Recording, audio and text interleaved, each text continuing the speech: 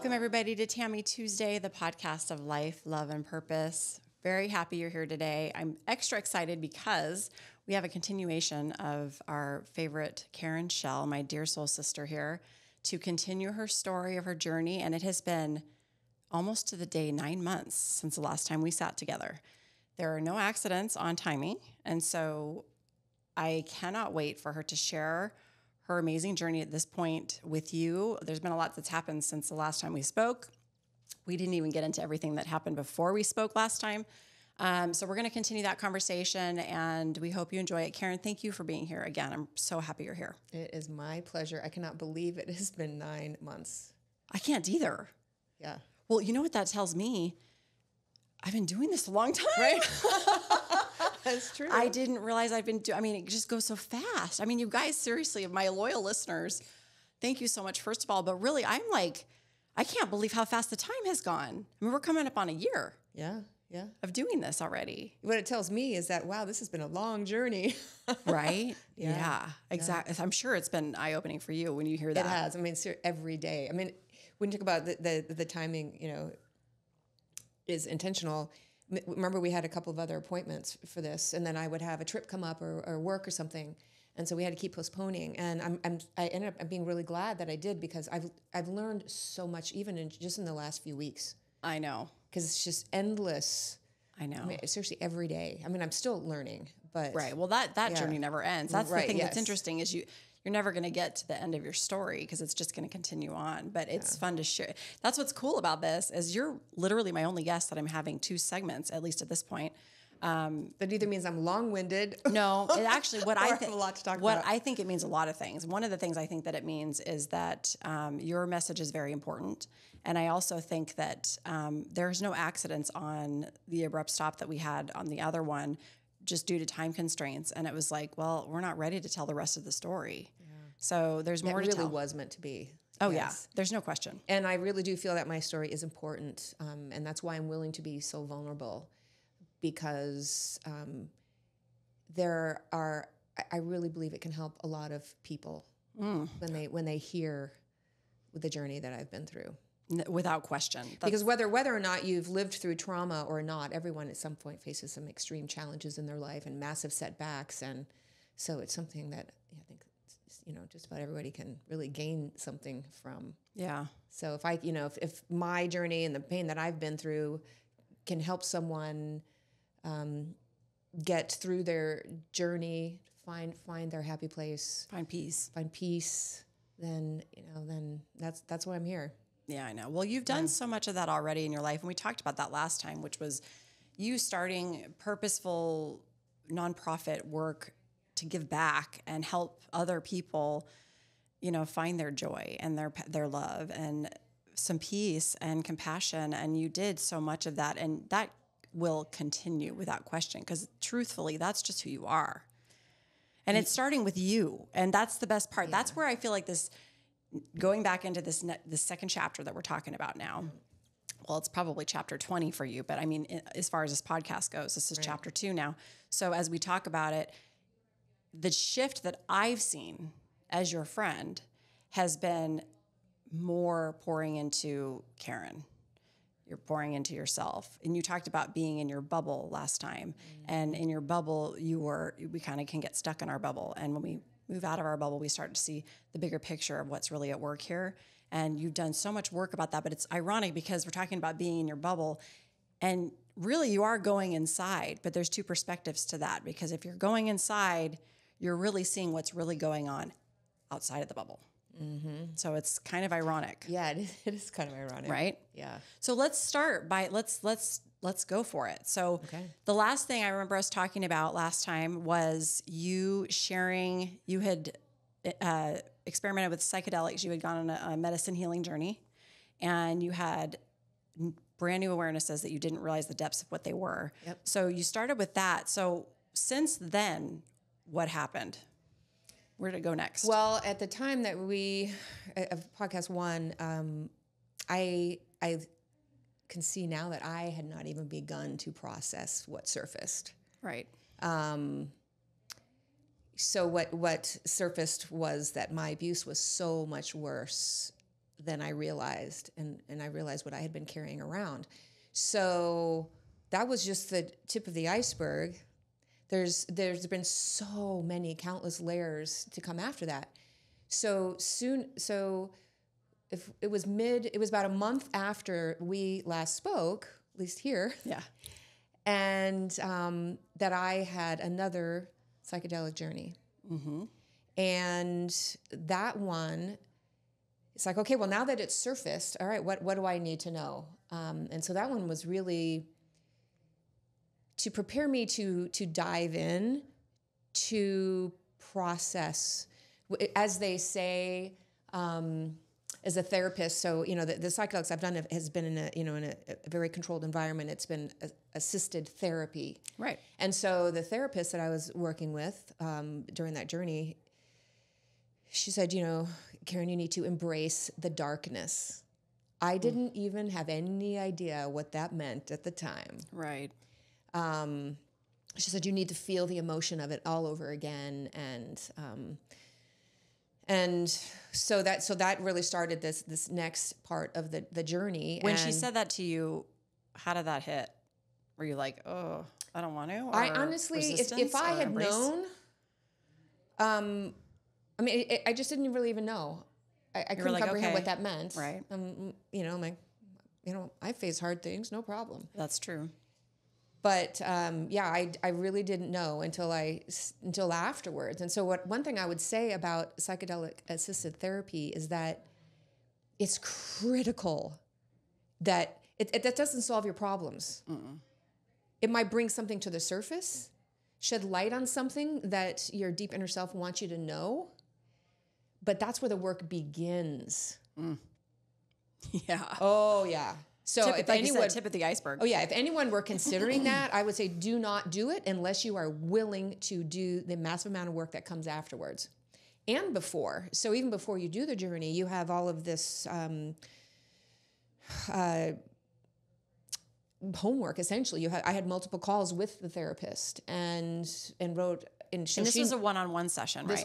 The first one was group. This was one-on-one. This was one-on-one. Okay. And so she knew me really well before we started the session and what I wanted to gain from it and what I was going through at the time. And so, it was different in the sense that in the group, you're silent. You can share as a group before you take the medicine, and you can share again afterwards. But during the journey itself, there's no talking because you don't want to interrupt anyone else's journey. Right. But the one-on-one, we talked the whole time. Totally different experience. Totally different experience. Yeah.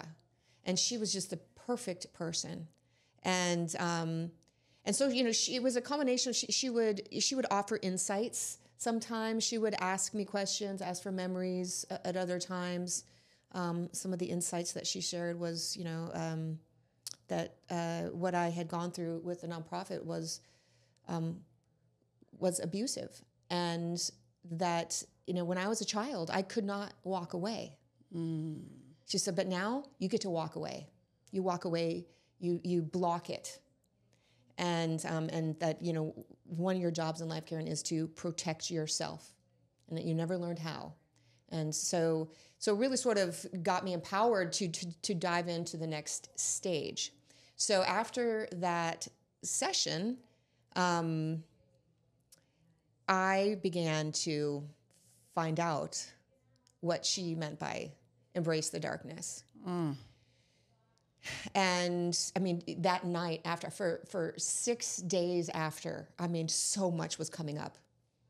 I was just journaling literally for 6 days.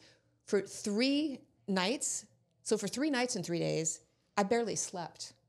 So much was just coming up. And you were just writing down what was coming up. Yeah. And so it was like, I got to make sure I don't whack this because I use my hands. It was like that first night, pieces like shifting together. And wow. One of the things I realized, and actually the processing the pain began that night. I was in a hotel room, and the people next to me probably thought something was happening because all these tears started coming out. Like wailing tears. And so that's when I really finally started to process it. And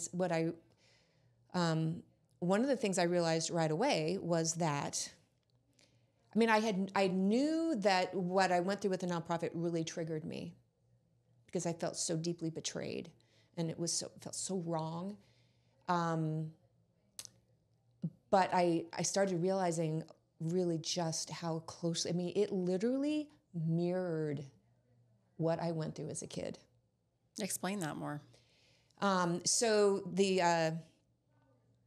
As a kid, there was the abuser, and then there was an enabler, someone in a position of power to stop it and not doing anything.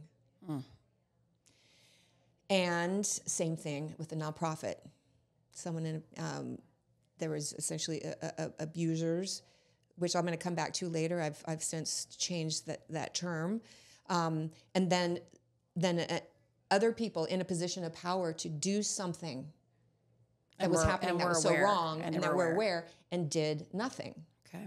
So in that sense, it directly mirrored my childhood, but in so many other ways. For example, working really hard for something and having it taken away.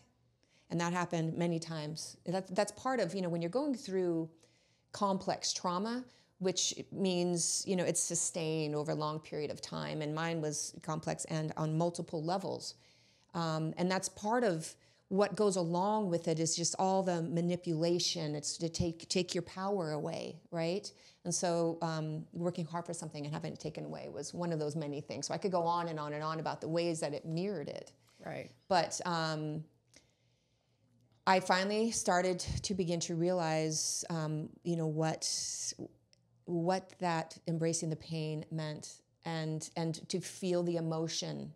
And it's a scary thing. Even before I started, when I had first met her and I had told her what happened in the previous and what had surfaced, she said, "Karen, you're so brave.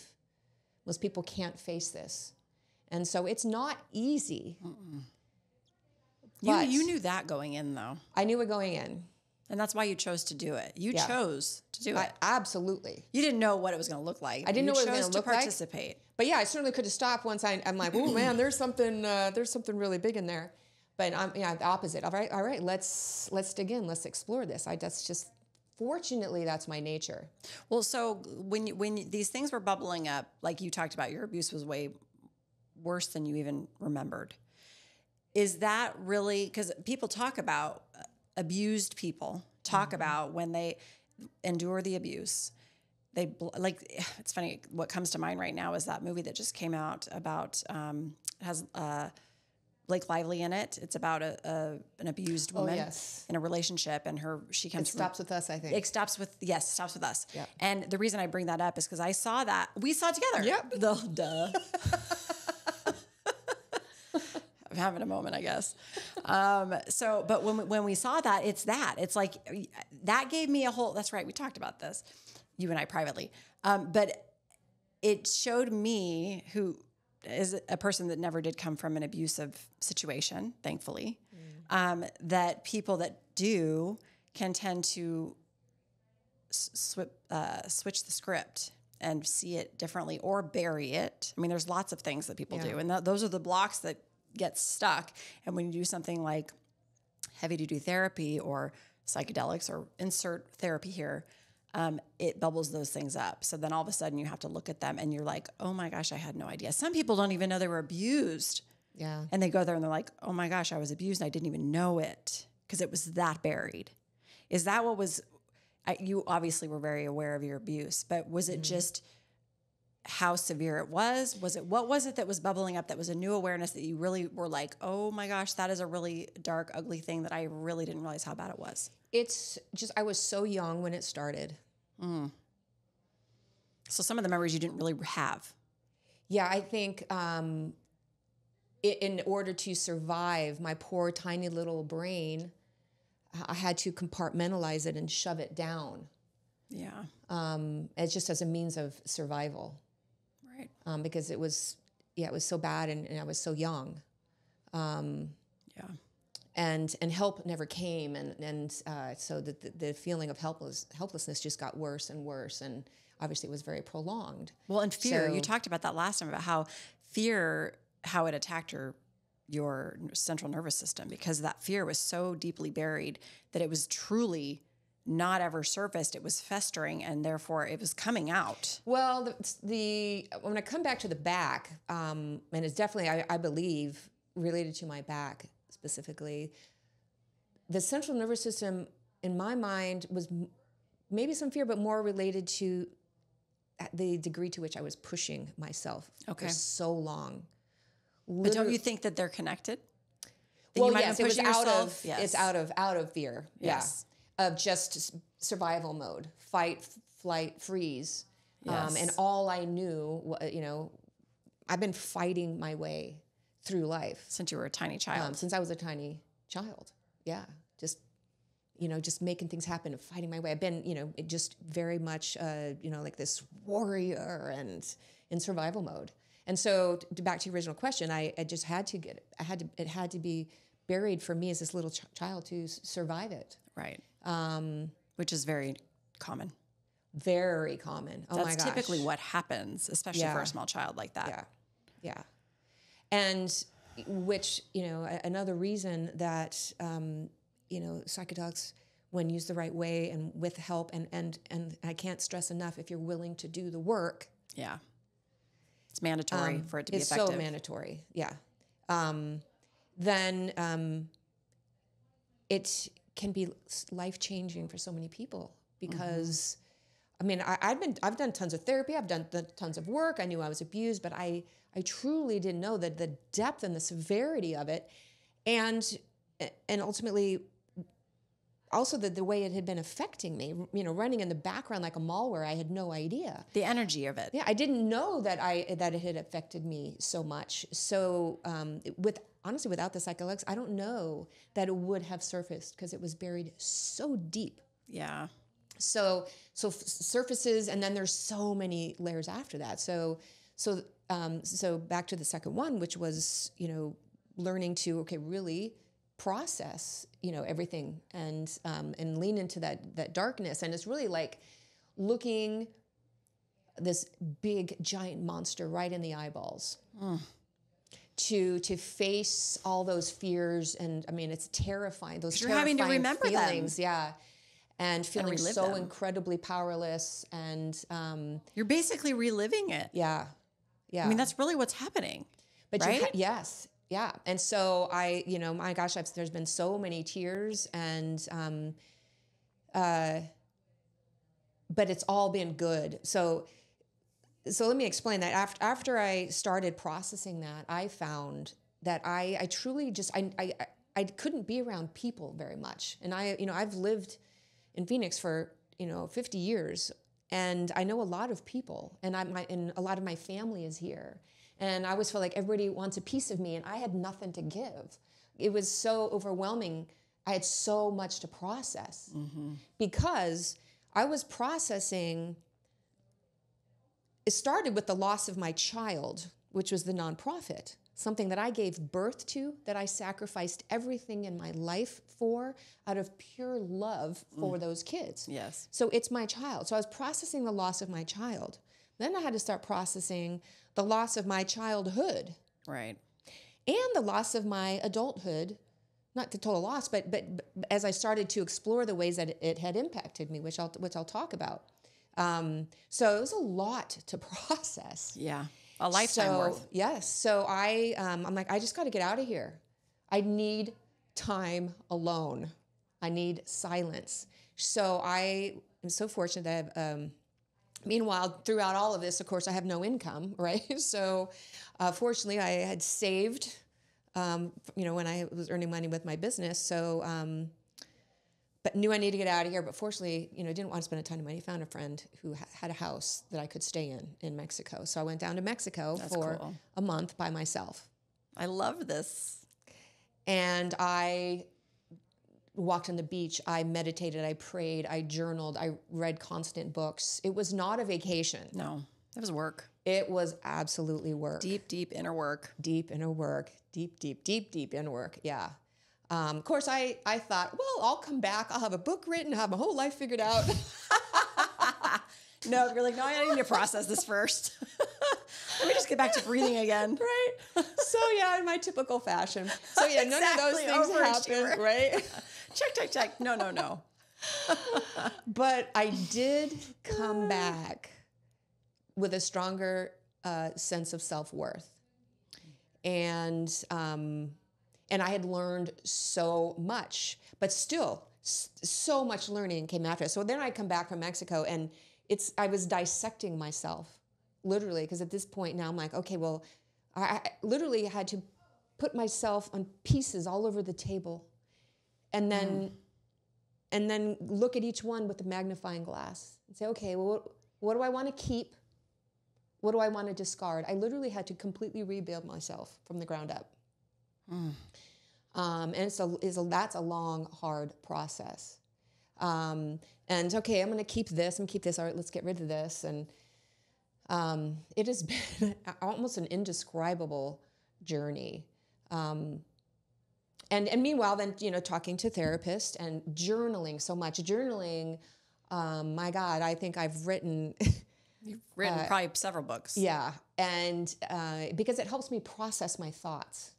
Journaling is a beautiful tool. Yes, and meditating and really committing to doing that. And sometimes I would be meditating about, looking forward, and then all of a sudden these tears would come up. And it was meditation that helped me lean into the pain. So one of the really important things that I learned, which is a really critical piece of anyone trying to get through trauma, because you don't get over it, you get through it. That's right. And that is leaning into the pain and all the uncomfortable stuff that scares you. So every time it would happen, I'm like, my gosh, there's still more coming up, but I just would lean into it. So it requires a lot of doing that.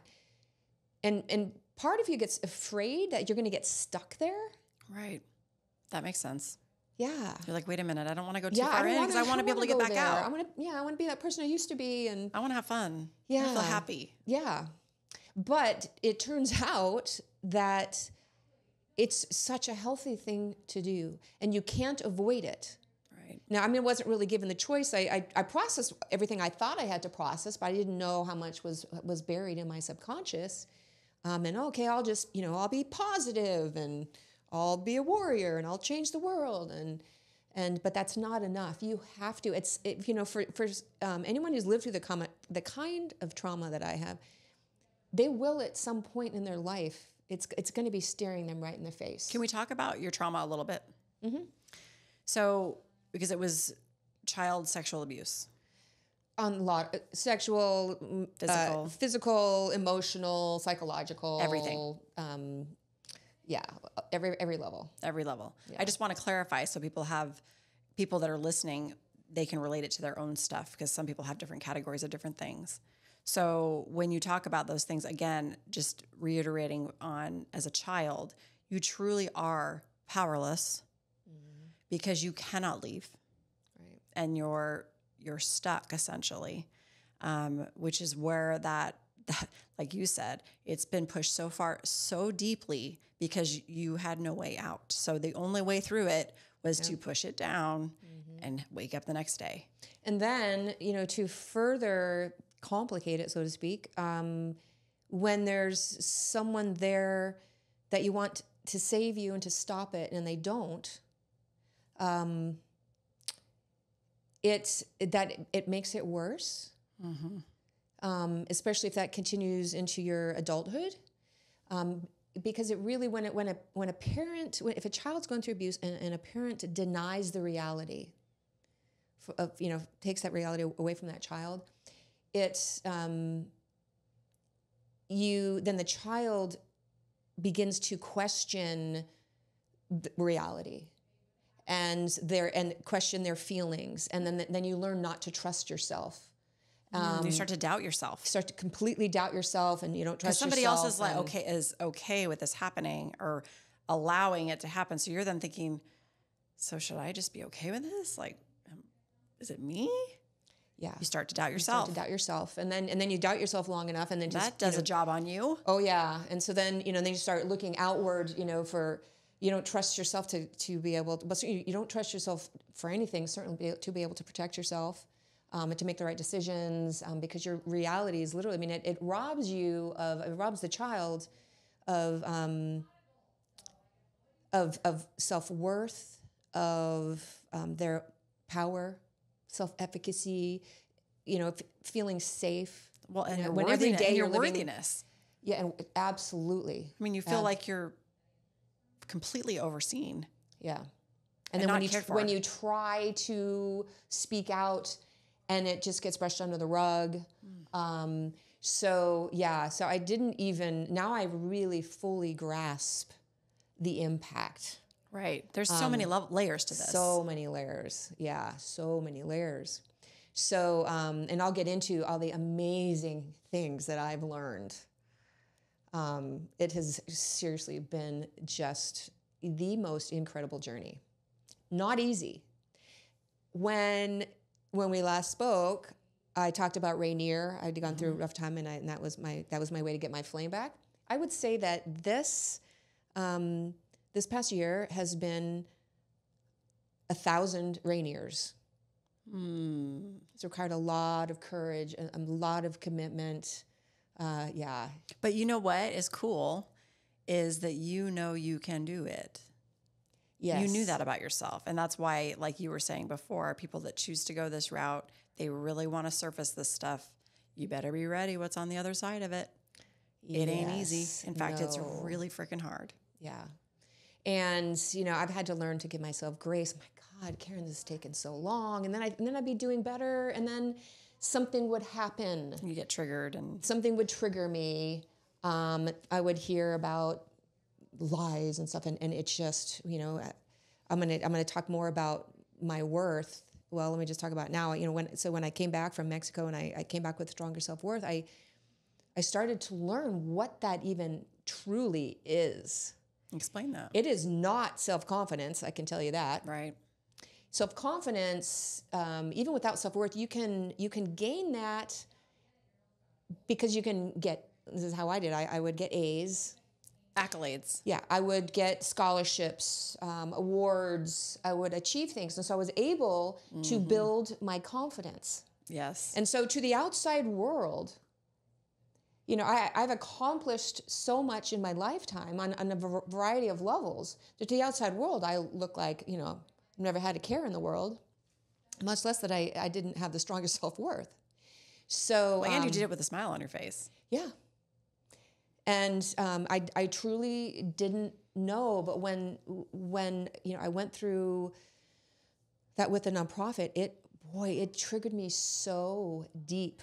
And I felt so incredibly betrayed. And so what I learned about myself is that I thought that if I am nice enough, it was so important to me that everybody liked me. And, and another thing that when you go through childhood abuse, it robs you of boundaries. Mm-hmm. And you don't even know how you're supposed to be treated. And it was so important for me that everybody liked me. If I'm nice enough and everybody likes me enough, and if I accomplish enough, and, if I help enough people, and if I'm perfect enough, and then no one will hurt me and no one will betray me. Right. But that's seeking outward for it. Mm-hmm. And in reality, in my attempt to prevent people from hurting me and betraying me, what did I attract? People that hurt me and betray me. Right. And if I'm willing to sacrifice myself the way that I did for so long, then I'm teaching other people how to treat me. If that's how I value myself, well, then how do I expect other people to value me? So in reality, I ended up attracting, I was surrounded by parasites. Right. So it's really, unless I don't know, maybe there are people that can relate that if you haven't been through trauma. I don't know, but it's like self-sabotage. Yeah. And so actually, it's the law of attraction. Yeah. I mean, it's the universal law. And what you resist persists, right? I'm resisting. Exactly. Okay, just don't hurt me, and just like me, don't hurt me, don't betray me. It's going to come in harder and faster. And then, right? You're attracting it. I'm attracting, yeah. You're creating your world. And then when your worth is based on that, and then what happens, happened to me, and then I would hear about lies and stuff, and I'm just, and I finally had to get the point. It's like, Karen, if people are going to believe those lies, then not yours. You can't worry about it. Yeah, it's not yours. You know the truth. And even if you're the one who ever knows the truth, then that has to be enough. And that's huge. Now that is self-worth. Yes. So I finally get it. Oh my gosh, I'm covered in goosebumps because I remember when you were before you went on these journeys, and we talked about the things that happened in your nonprofit situation and the same things that are being recreated in your life, right? Mm-hmm. And how you would talk about these things, and I would listen, and I would think, she's really stuck in this, and it's creating more. It's like she's piling. You were piling it onto yourself. Yeah, it was triggering my core wounds so deeply, and I was aware, and then I would beat myself up more because what the heck is wrong with you, Karen? Because I felt like a victim, right. And I've spent my life trying to be the anti-victim, but I knew I just was. You need to give yourself some compassion, yourself. Yes. Some compassion. Yeah. To be where you were. Yeah. So I've learned to give myself grace, and, I've always known, and I knew at some point I was, I was in such, I was just devastated, completely devastated. And so I always believe, things happen for you, not to you. And with my childhood. But wait, let me pause you for a second. Okay. You say that things happen for you, not to you.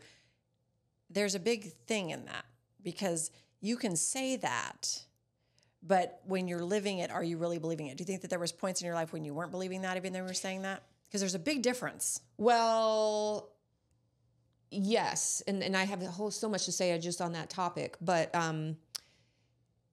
well, when I was a kid, obviously, I couldn't get to that point until I was old enough to create my own life and take, what I thought was, power. Right. Trying to regain my power. But which is a whole other thing. I've realized now that I've been giving it away my whole life. But then I truly was able to see it and believe it. Now and I want to talk more about that, but on this time, I kept telling myself, Karen, this is happening for you. This is happening for you. I couldn't see it. I'm like, you can't see it now, but you will. Just trust and faith that you. And you had faith that you was will real. See it. There were times I was in so much pain because what was happening wouldn't stop, and it just kept coming, and it was getting worse. And you were afraid you were going to get stuck in it. I felt like I was getting attacked by the devil. It went on so long, and it just seemed to get worse. And I just kept, trying to take the high road, but it just felt like it was never going to stop, and I was in so much pain that I couldn't see it at the time. I kept telling myself, this is happening for you. But I was so confused because let me just say, now I very clearly see absolutely, and I can't wait to talk about that. Absolutely, it happened for me. So clear. But going through it, it was hard to figure out how, because I'm thinking, okay, I knew that my life had gotten completely out of control. So first I give up my business, my 30-year career, and my nice income. Then I end up giving up the nonprofit too. So the two things I spent my life building, I've given up. So that's a huge commitment to make to get balance back in my life. Yes. So I'm like, but I already... Especially when you were seeking outside sources to get your value. Yeah. And I go, so why then why is this happening? I already gave everything up. Right. Everything. You're like, I've what given else? up everything. Yeah. So why this? What happened? Which I won't go into details, but it was very, very painful. And I couldn't figure it out then. but I know now. And I just want to touch on my childhood because it's sort of like the two pieces. I was able to realize that what happened for me as a child happened, or what happened to me as a child happened for me, and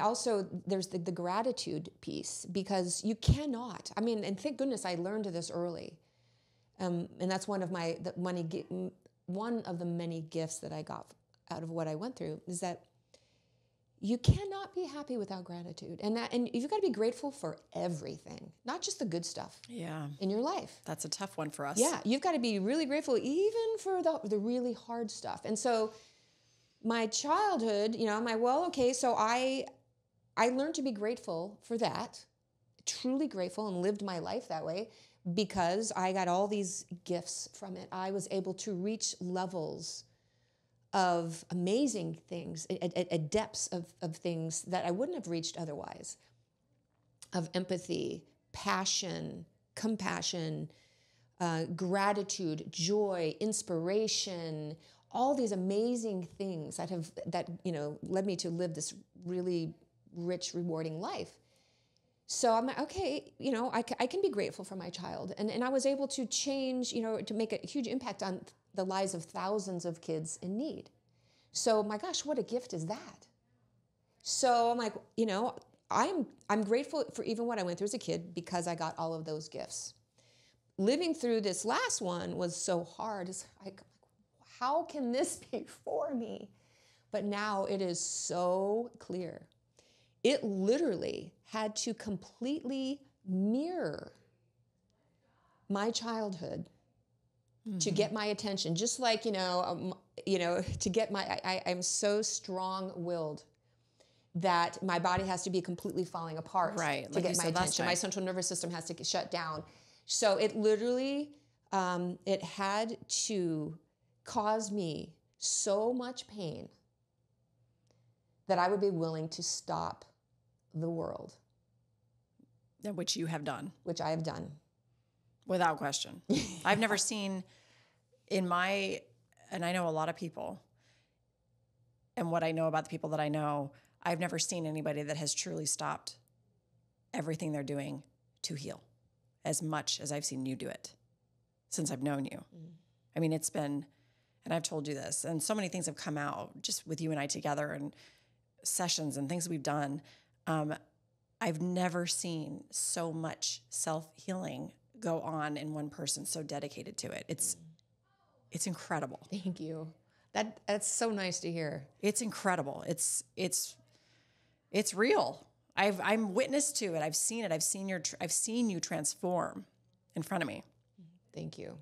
Thank you for acknowledging that. It means a lot. It's the truth. I mean, I really have seen it. We've talked about this in our journey together and how we've intersected and why. And I've told you the things that we've seen when we did our session together, your heart healing session that we did, like the things that came through and the awarenesses that I was shown about you and really who you are was breathtaking. I mean, it's like I already knew it, but then when I really saw it, I was like, oh my gosh, wow, that's incredible. So not only have I experienced it and felt it just by watching you literally in this physical world do these things, but then when we've dug deep and I've seen visions of who you are and what you're doing, wow. Thank you. Thank you. I told you, I feel like I'm in the presence of the Queen. You've done some amazing things for yourself, and you're going to continue to do amazing things for yourself, which is going to impact the world. Thank you. I feel that. There's not a question in my mind. Yeah. Now I'm more purpose-driven than ever, and what I lived through before, it gave me such purpose, throughout my lifetime, and having gone through everything that I've gone through these last couple of years, I just feel like it would be a waste. That's a lot of pain to go through. It would be a waste to not use it to help others. And that's why I'm sitting here right now. I will find a purpose for that pain. Well, the so that I purpose is can finding be you. super. I mean, I'm really grateful for the many things that I've learned, and I have so much more to talk about. But I just feel inside me there's something even bigger. Oh, yeah. There's something really beautiful that's going to come out of that pain. It already is. It's starting to evolve now. I've been witness to it. Thank you. And I have. It's been, like I said, it's been awe-inspiring and really cool. And I feel so grateful for our friendship. Me too. I'm so grateful to have you along beside me on this journey. Yeah. Yeah, it's been powerful. Yeah. Yes, it Soul has. sisters. Well, so let me just remind the audience here that at the same time I had decided to step down from Kids in Focus, essentially to save my health. You had decided to sell the magazines. And so, and when we met and we told the other, that we were leaving, and we couldn't believe it. So No. we have literally been on parallel journeys. Yes, without question. Yeah. It's been pretty amazing, actually. I mean, when we're together, it's like we're looking in the mirror. I mean, our journeys are different, but different. Yes. Different, but we're both on a path. Yes. Big time. It's been fun to be together on it. Yes. And every time that we get together, I always leave with some beautiful nugget to help me along the way. There's just a level of inspiration. That's what's so cool about, and this is one of the things I'm most grateful for in my life, is that not only do I get the blessings of the people that I'm around that I've attracted, because I know I've attracted them, but is the acknowledgement and awareness around how amazing they are and what gifts they are. Because you could be around somebody that you really love and you enjoy their company and you have a lot in common and you're on a similar path and you're going through these things together through friendship, whatever. But when you really dig down and you can see how amazing the connection is, it reminds you how truly connected we are. I mean, we are one. It's unreal to me. And when you get glimpses of it through friendships like yours and mine, you are like, it's mind-blowing. Because this is just one little itty-bitty thing. And it's everywhere. Well, that's been one of my many lessons in this journey is I always thought I was alone. I've always been a huge lone wolf out there fighting against the world all by myself, and never, I honestly didn't feel that the universe ever had my back. And I remember once years ago, a therapist asking me, do you think the universe has your back? And I was like, no. And that's been part of my spiritual journey, is now I know that I'm supported, and that and the whatever your name is for it, the great spirit, God, the universe, whatever that is for you, to me that doesn't matter. But it's just a term. It's just a term. But now I know. I'll just say that the universe has my back, because now that I'm learning all these important lessons, the things that are being placed in front of me at just the right time, it's truly miraculous. It's miracles. Yes. Just like what you were talking about, our coming together and being on this journey together. So now, for the first time, I feel like I am supported and I'm not alone. And that's huge. That is so huge. When I was going through all that pain and I felt like I was being attacked by the devil, and I had, I wasn't sleeping, sick to my stomach all the time. And I had a dream. I was laying in bed. I don't know if it was a dream or I was awake, because it was, a very fine line between them when you're not sleeping. Right. And I literally, God came to me and said, I will protect you. I will protect you. So then that same morning, I had to drop my car off at the dealership for something. So I call it an Uber to go pick up my car. This is the same day. Literally soon after that, I had this vision that God's saying, I'm going to protect you. I get in the car, and the Uber driver, her name is Mary. Perfect. And she was just so sweet. She's this older lady, and she was so sweet and so complimentary. And I just said, oh, thank you so much. That's so sweet. I said, that's actually so nice to hear, because I'm going through a really, really, challenging time. I said, I feel like I'm just surrounded by evil. And she took a bracelet off of her wrist and handed it to me and said, this will protect you. And I wore that bracelet, for a long time, every day since. Just little signs like that. If you are open to it, but if you're so convinced that you're alone, you're not going to see it. And I was so busy, and I know you and I have talked about it. I know you've talked about it on this podcast about the masculine energy. I was so busy fighting my way through life. In fact, during that one, the journey in mid-January, when I was telling her about the choking that I had experienced, and it came up many times. It even came up in meditation. So it was something that clearly needed to be released. And I was telling her about it, and so she thought maybe it was related to my birth. She says, well, what happened in your birth? She was thinking it was maybe the umbilical cord. But I explained, no, my mom was ready to deliver me, and the doctor wasn't there, so the nurses sat my mom up on the table, so I couldn't come out. I still can't believe that. And so, so basically, I'm trying to come out, and I'm hitting the table.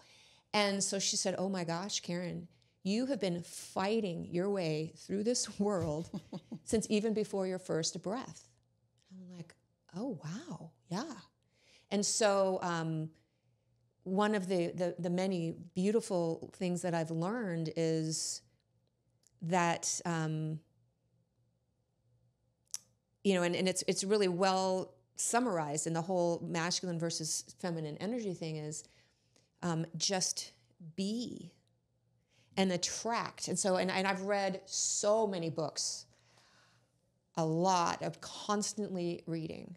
And each one has been so helpful. I'm always getting something really powerful. And so through all of this, I keep hearing about this concept of, the attraction and it's balance of masculine. Oh my feminine. gosh! I'm just like, wait, what? I'm supposed to just sit here and it's going to attract. And so that's been the opposite of my life. Oh, I just go out and I make it happen, and I figure out exactly how it's going to happen. I'm going to do this my way, and then I go make it happen at all costs. And you do. This do. is what's ironic about how we can perceive this, and I think this is where some people get stuck. Is they're like, well, but I can work hard and look what I did. And they see because you can do it both ways. I know, but look at everything I did. Right. You can do it both ways. Yeah. Both ways is possible for you, but would you rather? But look at the other side of the coin. Yeah, from the outside, here's this person who's done all these things, but the flip side is that I've destroyed my health multiple times over my life. So that's the cost. There's always the feminine's cost. going, there's an easier way. Right. If you just sit down and shut up for a minute, right? Yes. And so now I'm finally slowing down and learning to listen. And that's why that's one of the many gifts of meditation is it gives you that opportunity to slow down and to listen, to kind of listen to your heart. Because your mind can keep yourself pretty busy in those loops, and so now I'm so grateful that I really do feel that I'm attracting what's meant for me. Well, the whole conversation really tells me and reminds me that we are constantly in creation mode. Mm-hmm. We are by nature creators. And by creators, I mean, we are creating our experience. So if you want to magnetize a really tough way of life, you're going to get it. Right. And if you want to magnetize a really pleasant, joyful, peaceful way of life, you're going to get it. But here's the key. And this is what you said, which is the whole crescendo of why we are creators and how we create is the reason, Karen, things are coming into your path so magically, as you say, is because you are feeling and you're transmuting. So you're coming back to center and you're balancing that masculine and feminine energy, which is ultimately what's creating the life that you actually want to live. Yes. And it's coming so much easier to you. Doesn't make it easier because you still got to feel, like you said, you had to go to the pits of darkness. Yeah. I was going to say the pits And of they hell. don't, and I say this a lot. They don't stop. They're going to keep coming in other ways. And like you said, you still got to let it in. Yeah. And as soon as you do, the more you do that, the easier they begin to lift and release. And they don't stick around and become these bricks that we carry around that make life so hard to walk through. It makes us lighter and attracting what we want. One, when I did the very first journey, what came up was not mine to carry. Mm-hmm. And that has come up for me continually throughout this journey is I had gotten so used to carrying everything else that people were throwing on me. I thought it was my job that I had to carry it. And I finally feel free of that. Like I've shaken it all off. And it's other people's journeys, and it's not yours to judge. It's not yours to carry. So, forgive, move on. But if you think that what has been done to you is a reflection of who you are, and you personalize it, and then you're carrying the weight of all that. And so That's those bricks that are piling up inside of you. Yes, I've been so trained. My brain was wired as a little kid that, because there's so much manipulation and stuff that goes on as well, that I was trained to, think that that I was personalizing it. Mm-hmm. And anytime things would happen in life, then I'd personalize it. And so, even now I realize that how much I was carrying. I was carrying a lot of other people's stuff. And it doesn't have anything to do with me. The magic in it, though, is that when you have that new awareness, you attract less of that. Yes. Oh, yes. I mean, that pull is less. And then there's still stuff. There's always going to be stuff. But how you handle it and how you view it and what it does to you, which is ultimately only in your control. How am I going to respond to whatever's out here that I like or don't like? How am I responding to it? And when you can, if it affects you in a negative way that you don't like the feelings of it, it's like, okay, well, let that in. Okay, that hurt. Didn't like that. I gotta sit with that for a minute. I don't like this feeling, but it's real. So there it is. Okay, well, maybe it's not so bad, actually. Actually, it really doesn't have anything to do with me. Oh, I can let that go. And then the next time that same thing happens, you may see it for 5 seconds less. You may not even see it the next time. It may just bounce right off of you, and you may be like, it doesn't affect you. Right. Well, and an important part of that process too is, okay, what do I have to learn from this? Because every challenge, is happening for you. Yes. And the bigger the challenge, and I knew this going into what happened with the nonprofit, but it was so big and so painful that it was hard to see the light of day. But now I can see it. Everything happens for you. Everything's a lesson. Mm-hmm. So, if you can just look at every situation, figure out, okay, what do I have to learn here? What am I to learn from this? And then let go of the rest and realize, the rest of it's not personal. Yeah. So, I am feeling really empowered and stronger than ever and ready to handle whatever's going to come my way. And once you've looked the big scary demons, those monsters directly in the eyes, and you've sat with it, then you can really learn to trust yourself and not be afraid of anything or anyone, because you can trust yourself to be able to handle it and protect yourself from it. And I didn't trust that I could truly protect myself, because I didn't have healthy boundaries. But now I have learned. And so I'm just super empowered. It's like, okay, next challenge, bring it on. What do I have to learn? So anyway, I forgot what we were originally talking about, because I know we went off on a couple tangents. But I want to make sure that I talk about the whole victim thing, because it's so important. And I've spent my life being such an anti-victim. I'm saving the world. You don't want to be a martyr. But I was not saving myself. Well, I started carrying so many people's stuff, and then I lost my balance, and lost the ability to do that. But I just forgot what I was saying. Well, you were talking about what was the word you used? You were talking about being a victim. Oh yes, thank you. So what I've learned is that, and for the first time in my life, when all that was going on, and it wouldn't stop, and I didn't understand why any of it was happening. And for the first time in my life, I felt, I knew I was in victim energy, but I didn't know how to get out of it. I was, I had to go through that whole journey to get out of it. But when you were saying you were anti-victim for the world too, you're like, you're not a victim, pick yourself up. You were thinking that out there, right, too? Or just for yourself? For myself. Okay.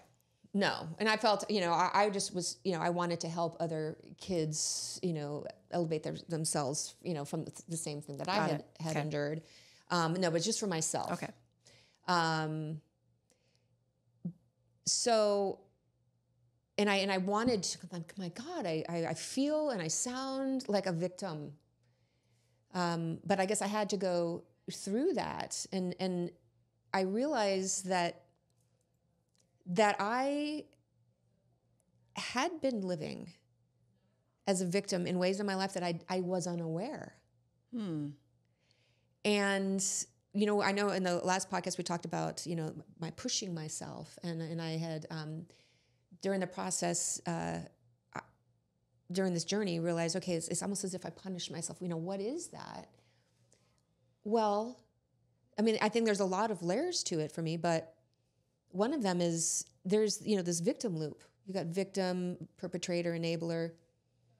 And I'm like, no, and people say, well, a lot of people that are abused as a kid end up abusing others. Mm-hmm. And then it becomes this loop.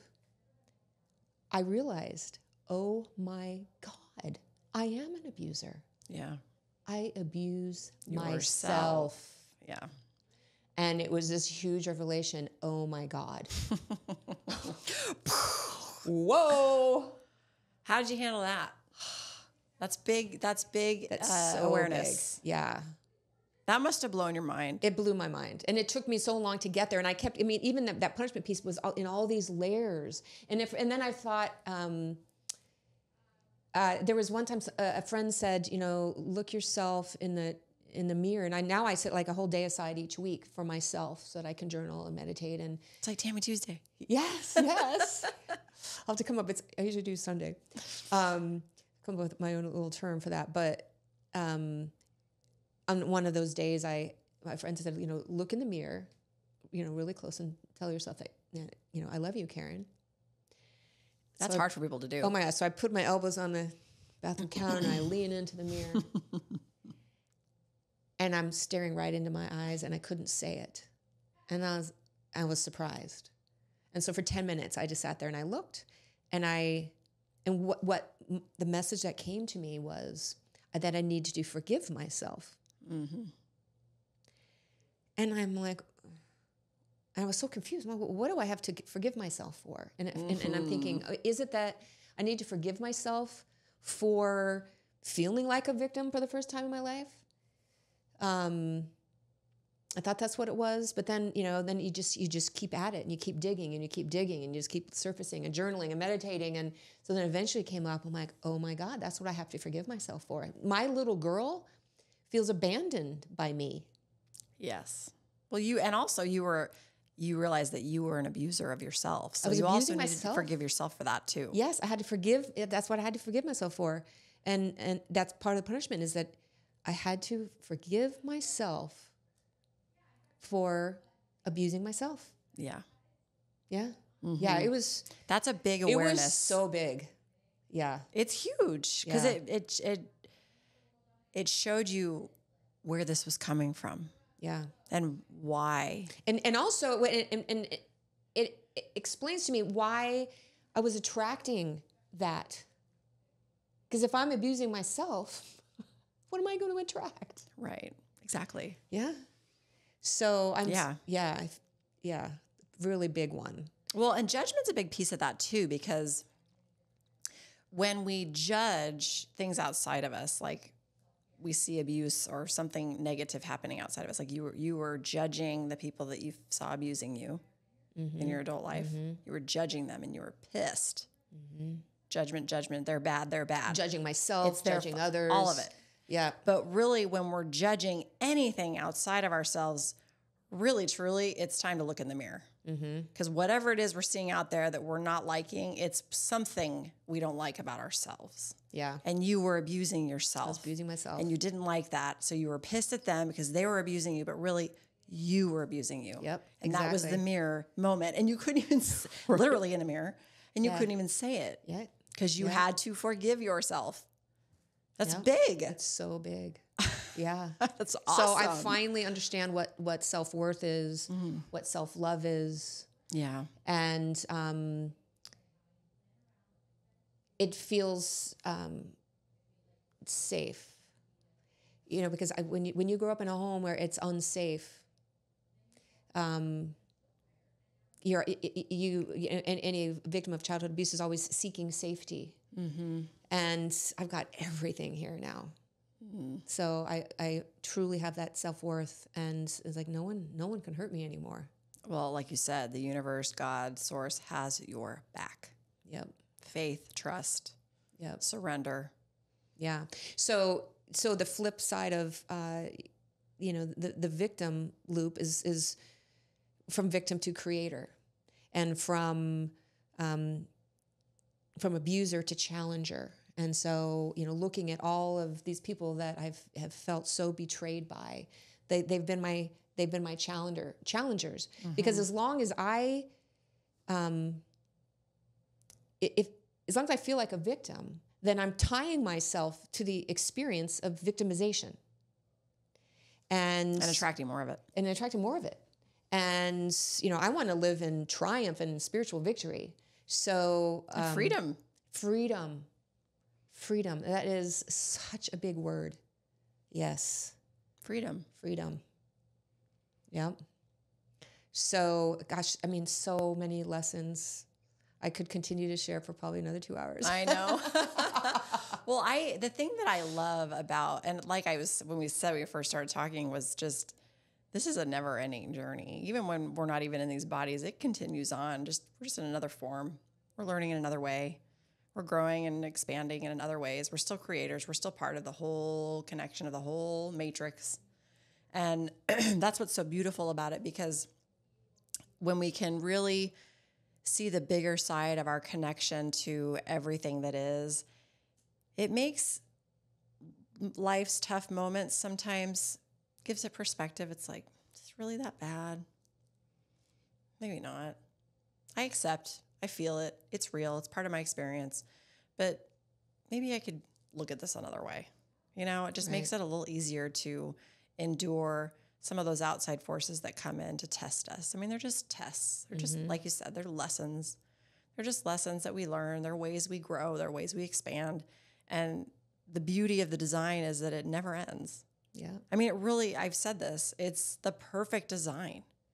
It's brilliant. And that's why we are such perfect beings of light that are connected to God, source, universe, everything there is. Yeah. We're all the same. And it's so brilliant how it works. It is. I mean, it's incomprehensible in this form to really understand it with what we've got here. Yeah. It just is. That's why it's in here and it's deeper. And when you can get more quiet and expand, you can get just a glimpse of what really is going on. And it's like, oh, like you said, I have everything I need right here. It's all right here. It's my connection. It's me. Yep. It's beautiful. I have to tell you, Karen, I'm so grateful for your open and honesty around difficult life topics and things and events that have happened to you. And I do feel strongly, and I've said this to you before, excuse me, that you will help many, many, many people in this world. You already are. And it starts with you helping yourself, which is what has been your biggest turning point as of late, which is where the magic is, right? So the ripple effects of that, which is what I always say, that's the whole premise of everything we talk about here, is when you can pour love back into yourself, the ripple effects are massive. I mean, massive, incomprehensible, massive. So I'm grateful to you for loving yourself and being willing to do the work, because it takes deep, deep, deep, like you said, inner work. And it takes facing things that you don't want to face, that don't feel good, that you don't like, to come out of the other side of it. Because you're right, you don't overcome them. You go through them. You have to go through it. Yep. And you're doing that, and you'll continue to do it. And it's beautiful to see. It's beautiful to witness. It's refreshing. Thank you. So I feel so much lighter. Not carrying all that. You've let a lot of it out. You're like, I'm not going to put that down. Yep. Yeah, it's not yours to carry. Yep, not mine to carry. Yeah, exactly. No. You also said last time, happiness is a choice. And that is a choice. Happiness is truly a choice, and it's a state of being. And when we can remember that we do have that choice and nothing outside of us can take that away from us, there's light in that too. So yeah, huge light in that. And another thing I've always said, and it has, even a deeper meaning to me now, is bitter or better. Those are your choices. Right. Everybody goes through stuff in life, and you have that choice to make. Yep. It's going to change you. Yes. But you get to choose how. Yes. Is it going to make you bitter, or is it going to make you better? Right. And so it's sort of been my motto throughout my life. And now here I am faced with those those big lessons again. Okay, I want to be grateful, and I want to be better, and I don't want to be bitter. I don't want to carry any of that. And so I knew, and I was in so much pain, I knew I'm like, I've got some work to do, because I'm hurting. Yeah. And I'm feeling like a victim, and I got some serious work to do, because I want to be better. I don't want to. I'm not going to. Like, I've kept my heart open this far. I don't want to close it up now or harden it now. So too much. Yeah, it's like I got some work to do so that I can can be better and shine my light brightly and keep my heart open. And so I will be. I already am, and I know I'll even be more so grateful for what happened, because of all the amazing gifts that I got. I've gotten so much more freedom in my life. Yeah, like you said, you feel so much lighter. Yeah, I feel lighter.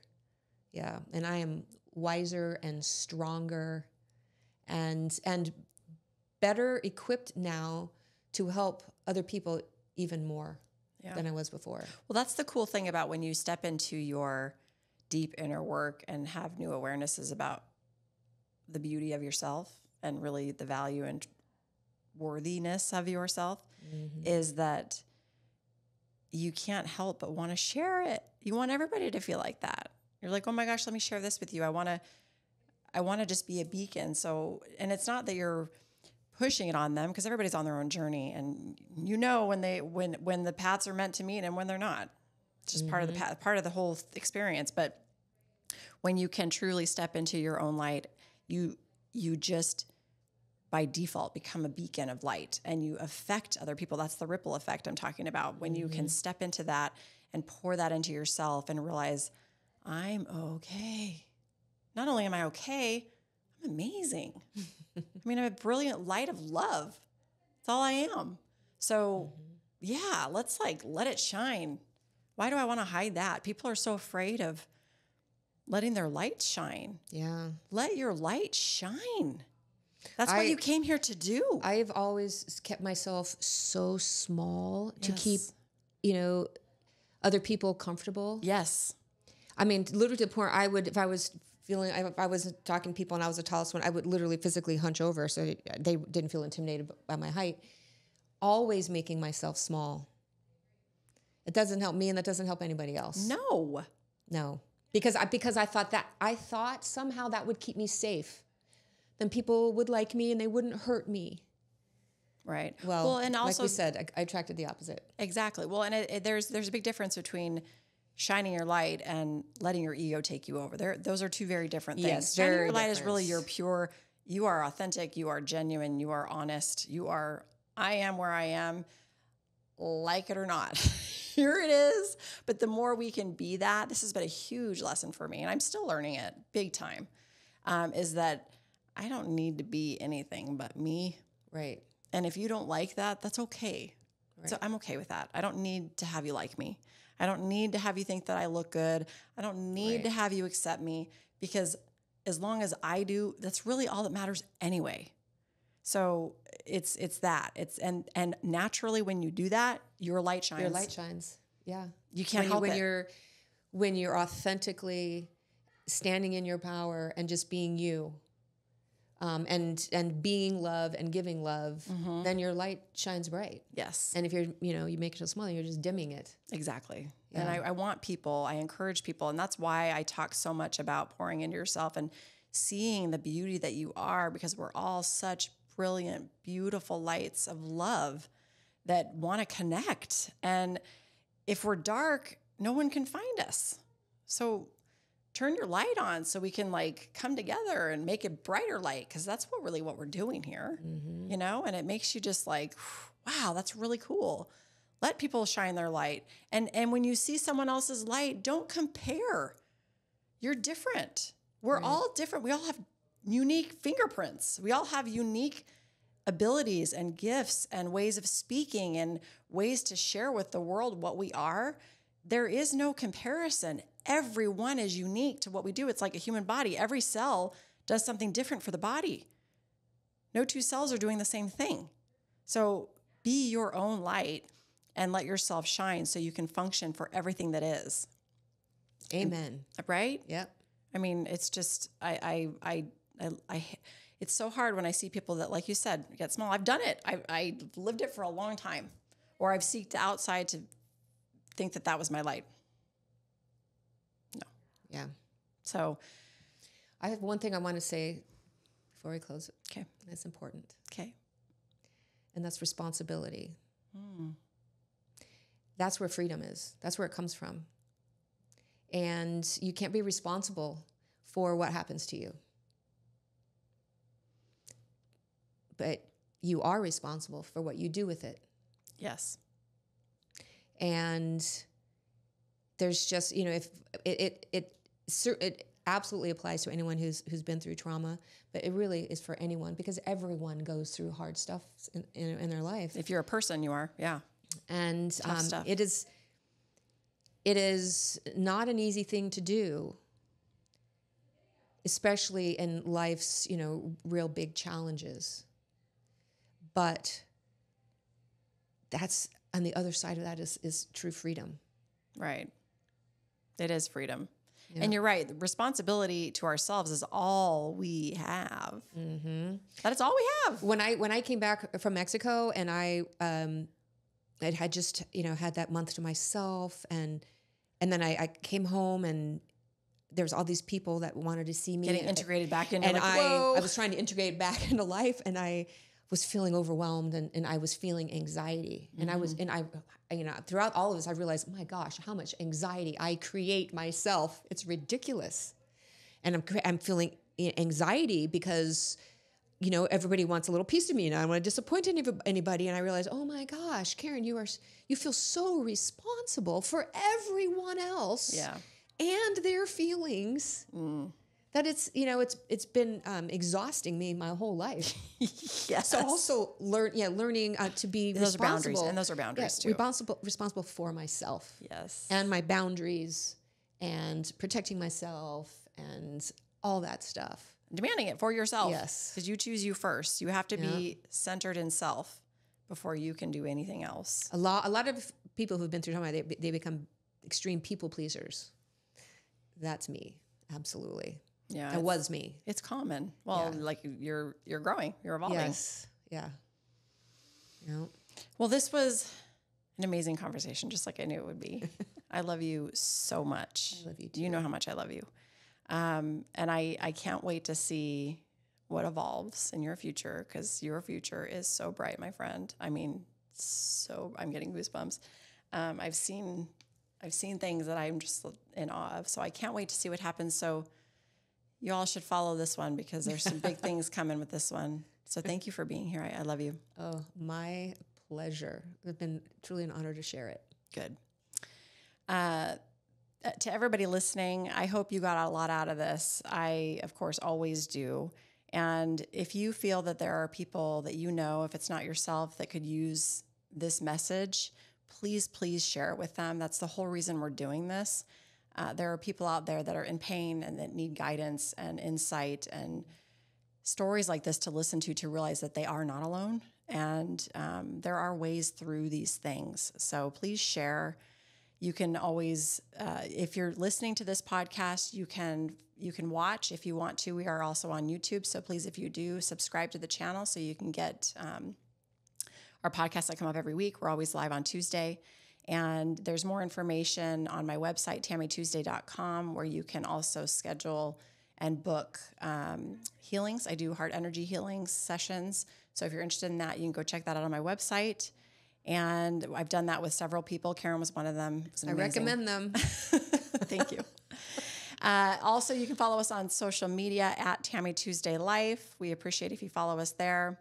And sending you all with lots of love and light as always. And remember, life, love, and purpose, it all begins with you. Peace out.